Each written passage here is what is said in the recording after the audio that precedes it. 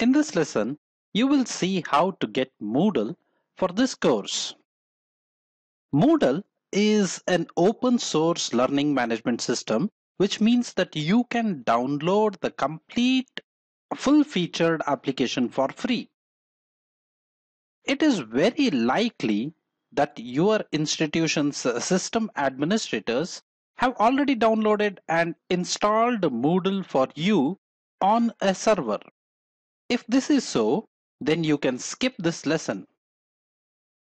However, if you are looking to set up a Moodle installation to explore, learn, and test, then I have a separate detailed section in which I show how a testing environment for Moodle can be set up on your own computer. Please go through the lessons in that section to set up a Moodle installation. In all cases, you should visit the official site for Moodle. At the top of this official Moodle site, you will find links to download the source code and very nicely written set of documentation. There are some more powerful tools and features from this site that we will benefit from later in this course.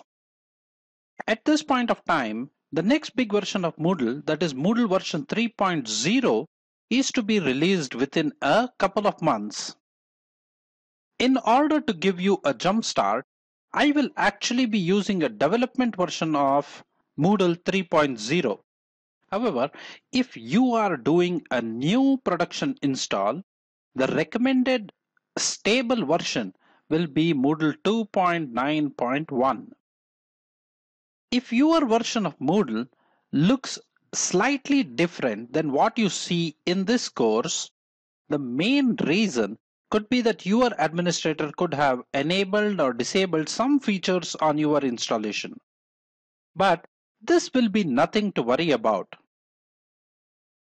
So now we can jump straight into the course and start learning Moodle in the next lesson.